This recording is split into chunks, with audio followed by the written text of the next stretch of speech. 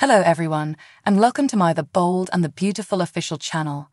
I hope everyone is having a wonderful day. Before we begin, please hit the subscribe button and give this video a thumbs up. Hope closes the office door at Forrester as she and Thomas kiss. She doesn't want to think about anything right now and requests that Thomas assist her in forgetting. "I love you, Hope," he says, and tells her whatever she needs to hear. Brooke tells Deacon that Hope came to her and begged her to get through to him. "Tell Shayla to get lost today." "So, you ran straight to RJ. Lai sneers to Luna in the design office. "Like your mother, you never take responsibility." Luna and RG both argue that this is not the case. RG informs her that he noticed Luna was angry, and that's why he summoned Finn and Lai. "Finn knows," says Lai. Luna will not be leaving Forrester, according to RJ. Lai tells Luna to say goodbye to Forrester Creations and RJ and never return. RG emphasizes how vital Luna is as an intern, saying, "We can't lose her." Luna requests to speak with her aunt alone in order to settle things once and for all. RG leaves. Lai instructs Luna to begin packing. "Make the smart choice and leave before things get even worse, Luna." Hope and Thomas kiss passionately in the main office. He assures her that she has his complete and undivided attention before turning her around, forcing her up against the desk and unzipping her dress. As he bends her over the desk, Hope grips his neck and twists around to face him. As Thomas observes her from the sofa, she begins to undress. She climbs on top of him in her underwear and kisses him as he removes her bra strap from her shoulder. Hope pulls Thomas to her by his chain as Thomas makes love to her on the sofa. Sheila says at Deacon's house, "I know this is difficult to understand, but we care for one another. You really have feelings for Shayla." Brooke inquires of Deacon, "You can see it, don't you?" Deacon urges Brooke to look him in the eyes. "It's true, I can't describe it. I'm concerned about her." "What are you doing greater than?" exclaims Brooke. "How could you have feelings for Shayla?" Deacon claims that he's tried to break up with her before, but she always comes back. They understand and enjoy one another's company. "I'm begging you, please, just keep an open mind to the possibility that this could be a good thing." Ridge and Brooke both scoff. Deacon swears Sheila will never be a danger to the family. "You're going to keep us safe from Sheila?" Ridge asks. "In what reality is that conceivable?" Deacon, frustrated that he isn't getting through to them, claims that individuals change as a result of fear and love. Sheila has transformed as a result of her love for him. Brooke and Ridge both believe she isn't capable. Deacon swears she'll never be a threat to Steffi or anybody else they care about. He promises it. Luna tells Lai in the design office that she hasn't seen her in years. No one knew she was connected to her or Finn. "Why can't you just let me?" "Let you what?" Lai interjects. "Will you blow up my life like your mother has so many times before?" She goes on about her mother becoming pregnant, embarrassing the entire family and disappointing her. She's not sure how she's meant to believe this is all a coincidence. Luna claims she has always been interested in fashion, something Lai would know if she had bothered to get to know her. Has she ever considered herself or what her dreams might be? She's never been happier than she is at Forrester, and she's not about to let Lai ruin it.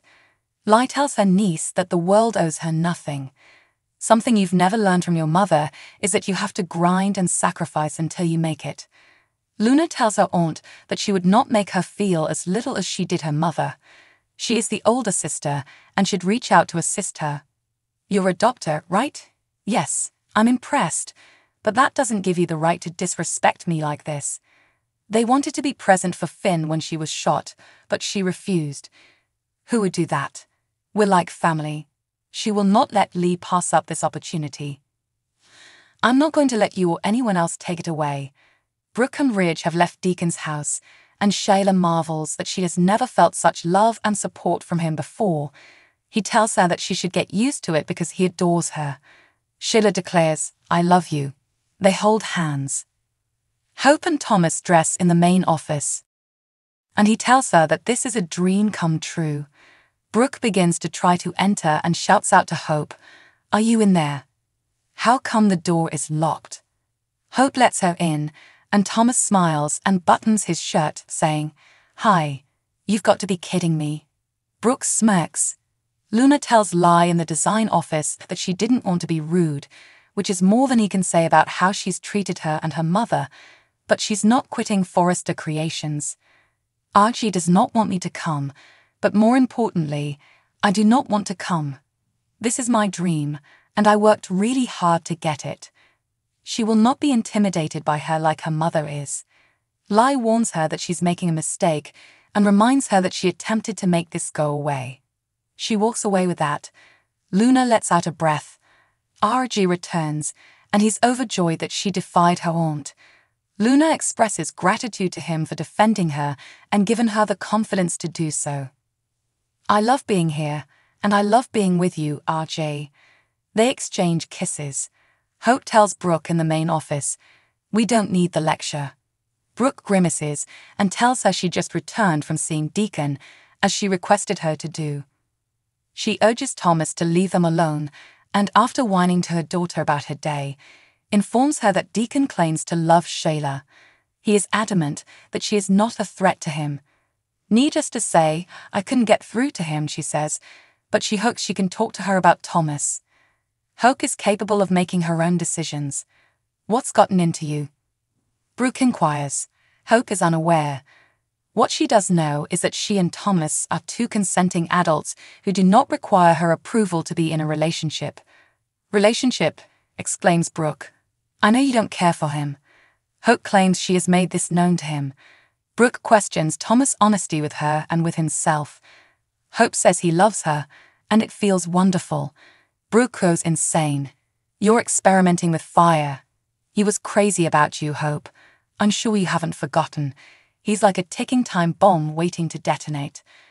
What is he going to do if he can't control his emotions and feelings?" "What?" Thomas thinks back to making love to Hope and her claiming she's not in love with him and doesn't want to take advantage of his feelings for her in the hallway. This week, Friday the 13th lived up to its terrible rap, as The Bold and the Beautiful added numerous new photographs to its opening titles. What's so awful about that, you wonder? What's so terrible about that, we say, is that Krista Allen's run as Taylor is almost 2 years old, and she still just has one blasted image in there. The addition of Naomi Matsuda, Joshua Hoffman, and Lisa Yamada to the mix is fantastic. Kimberlyn Brown in a new glamour image, stunning. Taylor, on the other hand, has been a mainstay since 1990, and her portrayer has done the impossible by not only winning over fans of her predecessor, but also earning a Daytime Emmy nomination, so she merits more than a blink and you'll miss it place.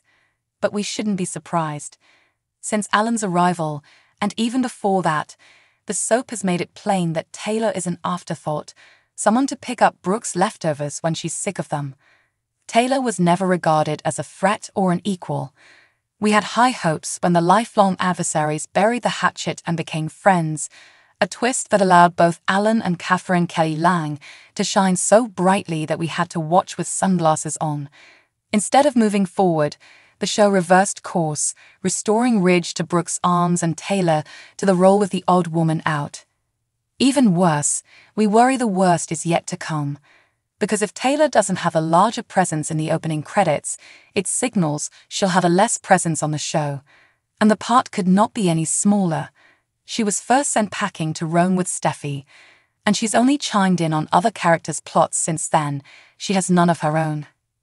We've proposed one scenario after another for Taylor, including one in which she can sympathize with Bill and discover that the shot she truly wants to take with him isn't in his back pocket. Unfortunately, it appears that The Bold and the Beautiful is set on relegating Taylor to the role of the cast aside and forgotten, when the madman who has attempted to murder half the show's characters is front and center in a love story, and the world-renowned psychiatrist who was formerly the Princess of Morocco is nothing more than a talk-to. Come on. To do the arithmetic, you don't need to be a rocket scientist. Thanks for watching. If you like this video, so please don't forget to subscribe my channel and don't miss any update.